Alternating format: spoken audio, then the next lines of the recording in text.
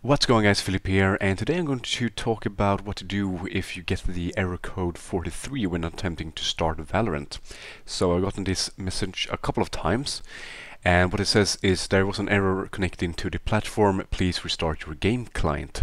And what people have suggested is to restart the game, restart your computer, and it could also be that the servers are offline. But I've gotten this message when my friends were playing at the same time. So what fixed it for me was simply to reinstall the game.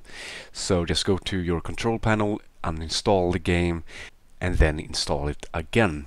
So not really a fix per se, but I guess we'll just have to wait for the Riot to fix it so that this error doesn't occur anymore. But until then, this is the solution that worked for me. So yeah, I hope this video helped you out. If you have any further questions, feel free to share them down below in the comments. Also, if you have any other solutions that work for you, I would appreciate it very much if you felt like sharing it to us as well. So yeah, thank you guys for watching. I wish you fun. This is Day, my dudes, and I'll see you next time.